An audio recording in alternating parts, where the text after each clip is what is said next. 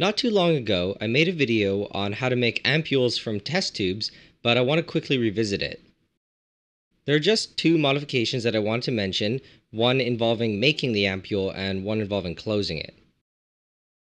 One downside in my previous video was that the ampoules that I made could not stand on their own.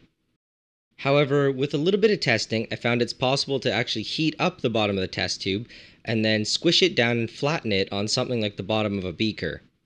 It easily flattens when it's pushed against the beaker. It's best to squish it against something insulating like glass so the test tube remains malleable for as long as possible.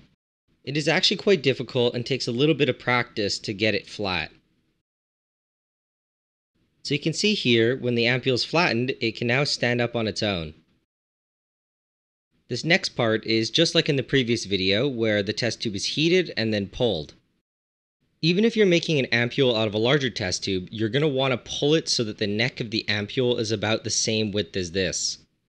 Ideally, the neck is as thin as possible where you're still able to get your chemical inside. To seal the ampoule, you should really limit how much twisting you do. In my previous video, I showed that you should twist, but this is only because the neck of the ampoule was quite wide.